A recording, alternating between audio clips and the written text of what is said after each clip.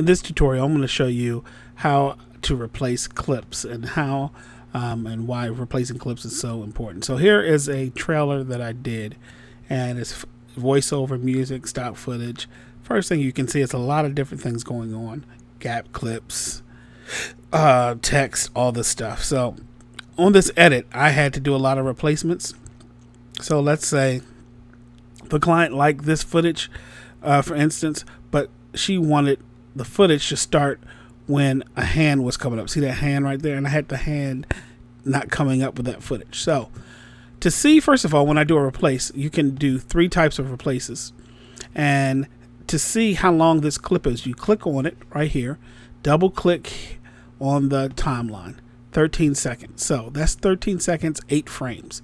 To see how long this clip is, click on it, double click it, 4 seconds, 20 frames. All right.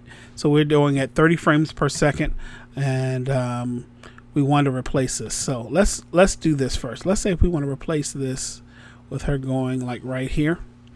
First thing, so I'll click that range, and that's 4 seconds and 9 frames. All right, and remember this right here, it is what?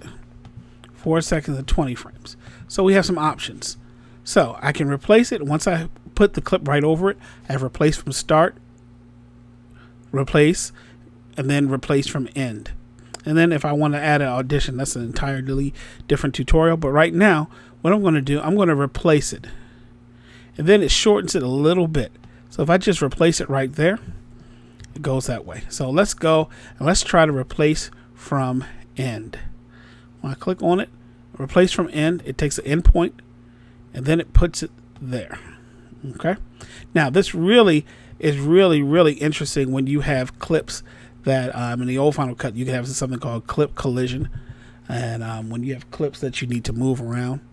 So let's try to replace something that's longer and watch what happens with this right here. Let's just replace it, and then I'm going to hit replace. Watch what happens.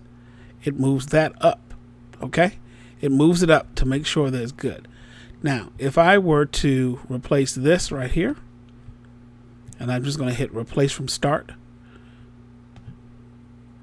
there it is. It just puts it right in from the starting point, and then it takes from the starting point what I have up here to the time 5 seconds there, the 5 seconds in from the starting point I have.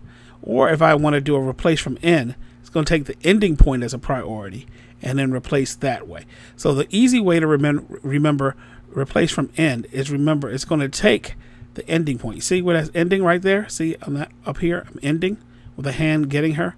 It's ending right there. So it's the end of the clip the priority, or the start of the clip is priority, or if you just want to replace the entire clip. Let's just say I want to replace this entire clip. I'm going to do that, and then I'm going to hit replace, and then everything moves down. Okay? So it's really a choice that you want to have, and then you have to know the timing and everything like that. So that's just a brief tutorial on replacing clips.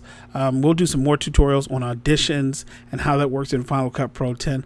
But I think with you have a lot of different clips and you need to go ahead and replace them, this is a very intuitive way how to replace clips, especially if you're doing a complex edit. Take care.